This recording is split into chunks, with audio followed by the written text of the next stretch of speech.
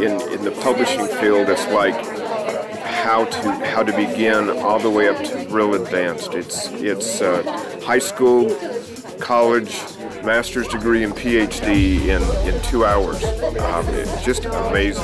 I thought Charmaine was extremely generous with her information, and I've got so much going on in my head at the moment because I tried to take copious notes.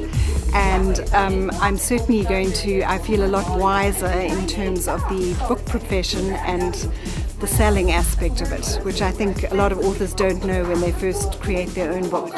And I could see that in a year and a half, Charmaine has taken what was almost an accidental book and turned it into a business that's rolling in dough. So for me, it's a fire under my butt, and I'm so glad I came tonight. I just attended Charmaine Hammond's Your Book as a Business workshop, and I really believe that through all the training I've taken through the years, it's one of the most valuable workshops I've ever sat in.